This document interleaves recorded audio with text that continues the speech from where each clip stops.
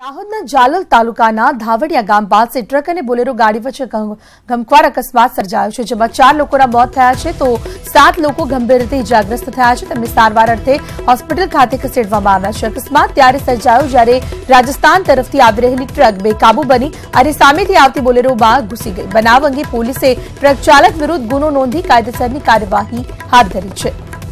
धावड़िया खाते ट्रक और बोलेरो वच्चे गमख्वार अकस्मात में 4 लोकोना मौत तो 7 लोको गंभीर रीते इजाग्रस्त थया छे।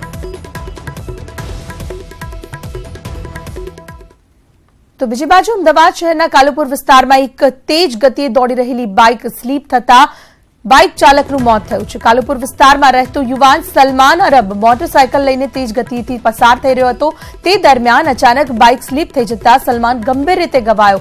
ઇજાગ્રસ્ત સલમાનને સારવાર અર્થે ખસેડાયો હોસ્પિટલ, પરંતુ સારવાર દરમિયાન જ તેનું મોત થયું છે। અકસ્માતની સમગ્ર ઘટના સીસીટીવી કેમેરામાં કેદ થઈ ગઈ છે। બનાવ અંગે પોલીસે અકસ્માત મોતનો ગુનો નોંધી આગળની કાર્યવાહી હાથ ધરી છે।